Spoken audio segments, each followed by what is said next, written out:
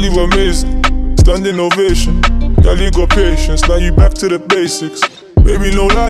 Hi and welcome back to my channel. It's Tennyson, and on today's video we are going to be doing a DIY Popeye chicken sandwich. The recipe that we're going to be doing is a recipe I found on Pinterest. Yeah, I started off by washing my chicken. You don't have to do that, it's optional, but I just prefer to wash my chicken. I'm black, come on now. Now in your bowl you're going to add your buttermilk, black pepper, paprika, onion powder, salt, hot sauce,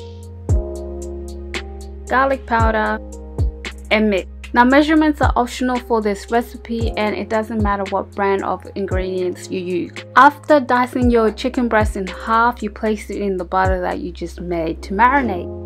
While it's marinating, we're going to create the flour dip.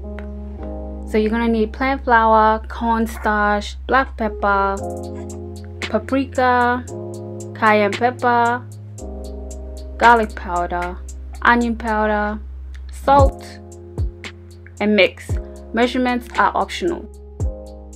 Guys, like I said before, I actually found this recipe on Pinterest, but if you're looking for a wider variety of recipes, you can head over to her Instagram at Gimme Delicious.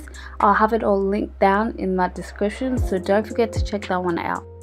And also in the description box you'll find the Pinterest video linked as well, so check it out if you want.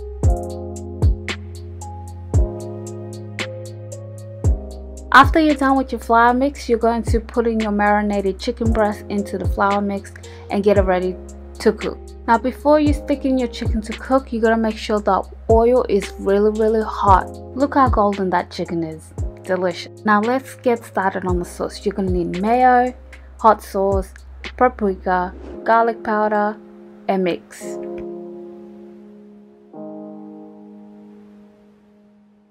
Now these are the type of buns I use. I get them at Woolies. Heat up your pan with a little bit of butter.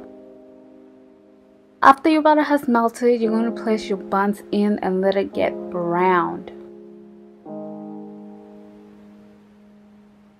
Okay, now let's plate up our little creation. Add in that sauce that we made earlier, some burger pickles that I picked up from Woolies, and our chicken fillet.